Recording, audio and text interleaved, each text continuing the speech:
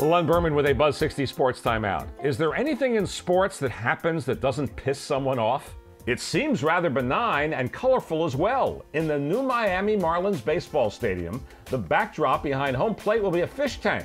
Hey, that's unique.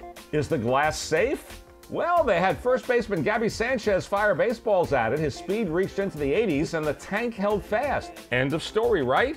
Well, not in 2012. Enter the animal activists. They claim the stadium noise is going to cause a tremendous vibration that will disturb and upset the fish.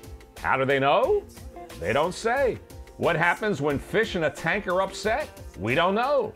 The stadium people are sensitive to the feelings of the fish. Literally, they suspended the aquariums in flexible material. Not good enough, say the activists. They say if there are thousands of fans screaming and jumping during a sports event, it's going to affect the fish. Someone should tell the activists that baseballs are made of cowhide. Then the fur will really fly. Buzz 60, now you know. Pass it on.